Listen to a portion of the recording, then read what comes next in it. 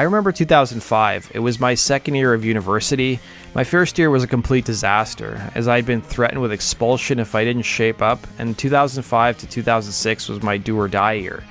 Something I remember vividly from my second year of university was Korn's 7th studio album, See You on the Other Side. The album proved that nu metal was far from dead, at least for Korn. The record would peak at number 3 on the album charts and produced a pair of hits in Twisted Transistor and Coming Undone.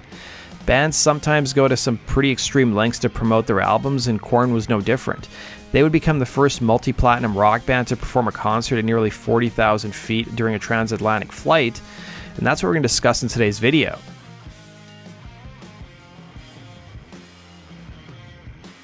In addition to releasing a new album in 2005, Korn would appear on some high-profile TV shows including Saturday Night Live and Jimmy Kimmel Live. It's hard to believe that despite being together for a decade, the band hadn't played these shows before, but frontman Jonathan Davis would give his reasoning telling MTV News at the time, "We had a thing against doing TV for a long time because the way it sounded and the way bands came across on it, but there have been leaps and bounds of technology, so we're going to give it a try," he'd say. After the band's appearance on Saturday Night Live in November of 2005, the plan was for Korn to fly across the pond to England for a club show at London's Forum before heading back to New York City to play the Hammerstein Ballroom. The band would team up with MTV Europe to run a contest where 40 European fans across the continent would be joining them for a trek back to America and witness an intimate concert at 37,000 feet in the air. This was an idea that the band had been kicking around for quite a while, with Davis telling MTV, "We've talked about doing something like this for a while. We've talked about getting on a plane and playing 8 different countries in 24 hours, but it just seemed cool to get some fans and fly them and do a special show," he'd say.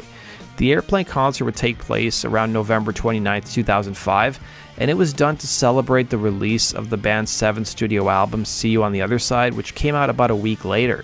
The concert would be taped for a DVD release titled Korn Live on the Other Side, which also had footage from their Hammerstein Ballroom show in New York City. Korn's show at the Hammerstein Ballroom was their first headline performance in the US since the departure of their guitarist Brian Head Welch earlier in the year, and the airline concert would air as part of a half-an-hour special the band was doing on MTV2.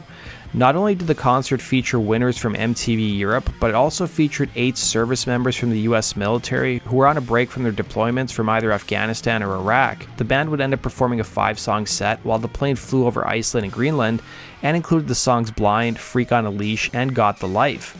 Davis would tell MTV how the gig worked, telling the network, "We used battery-powered practice amps. David played this little drum set for a kid. We could only set up in the bulkhead, so I had to hide behind some seats and I sang through the PA on the airplane," he'd say. That does it for today's video, guys. Thanks for watching. Be sure to like button and subscribe, and we'll see you again in Rock and Roll True Stories. Take care.